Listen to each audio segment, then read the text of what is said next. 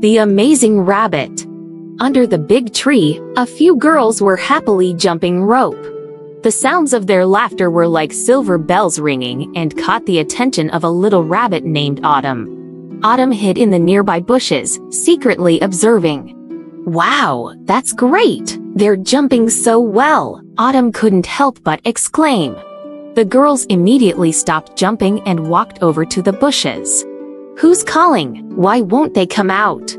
Oh my, we're about to be discovered." Startled, Autumn hurriedly ran away. The girls only saw a white flash and couldn't see anything else. "How strange! I wonder who it was." This little rabbit, named Autumn, rushed back home and gasped for breath. As she told her rabbit mom, "Mom, I saw some girls jumping rope under the big tree." "They were jumping rope?" "Yes, Mom, I want to learn how to jump rope too." "You want to learn to jump rope?" Rabbit Mom laughed. "Child, don't be silly. No rabbit jumps rope." "But I want to learn," Autumn insisted. From then on, Autumn went to watch the girls jumping rope every day. She paid close attention to their movements and memorized them all. However, watching alone wouldn't be enough. She needed to practice. One day, Autumn dressed up like a human child and walked into a small shop. "Excuse me, do you have any jump ropes?" Autumn asked the kind old lady sitting behind the counter in a soft voice. "Jump ropes, you say?" The old lady asked warmly, and she even raised her hands and demonstrated a jump rope motion. "You mean jump ropes like this?" "Yes, exactly. Do you have any?"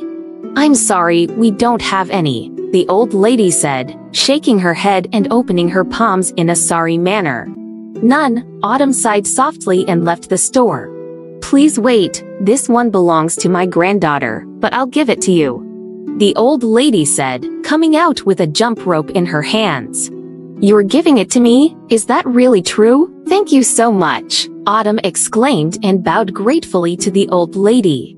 Autumn practiced jumping rope diligently. At first, she couldn't get it right and often stumbled and fell. Other young rabbits teased her, saying, "What a funny rabbit." "Keep it up, Autumn," her mom, who initially disagreed with her practicing, encouraged her. Her mom's words filled Autumn with confidence, and she practiced even harder.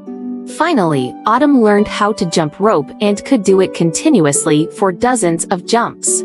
The young rabbits who once laughed at her now looked on in amazement. One day, Autumn returned to the big tree where she had first seen the girls jumping rope.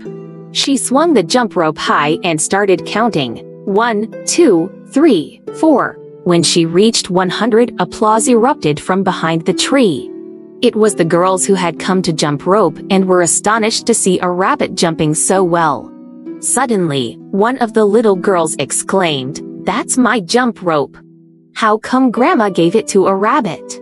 "That's right. We're so glad to see you." Autumn bowed to the little girl and smiled with her red lips stretched wide.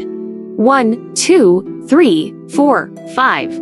Under the big tree, Autumn and the girls happily jumped rope together. Welcome to our YouTube channel. Find more story for kids.